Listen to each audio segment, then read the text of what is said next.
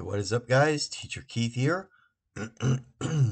First installment in the ongoing series of human anatomy.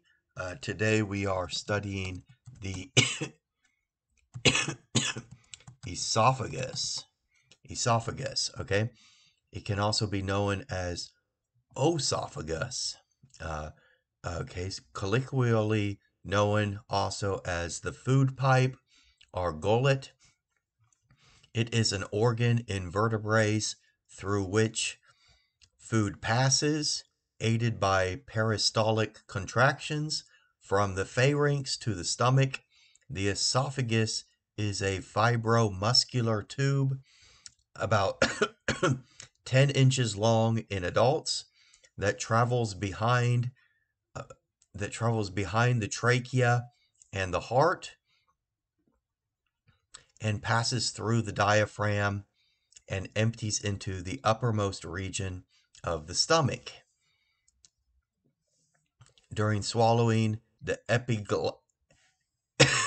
epiglottis tilts backwards to prevent food from going down the larynx and the lungs. The word osophagus is from ancient Greek, oisophagos.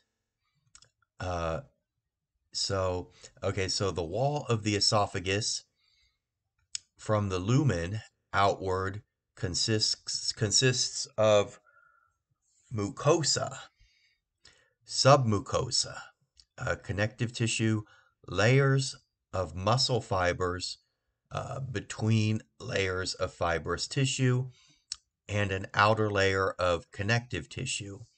The mucosa is a stratified squamous epithelium of around 3 layers of squamous cells, which contrasts to the single layer of columnar cells of the stomach. The transition between these two types of epithelium is visible in a zigzag line. Most of the muscle is smooth muscle, although striated muscle predominates the upper third. It has 2 muscular rings or sphincters in its wall, one at the top and one at the bottom. The lower sphincter helps to prevent reflux of acidic stomach content. The esophagus has a rich blood supply and venous drainage.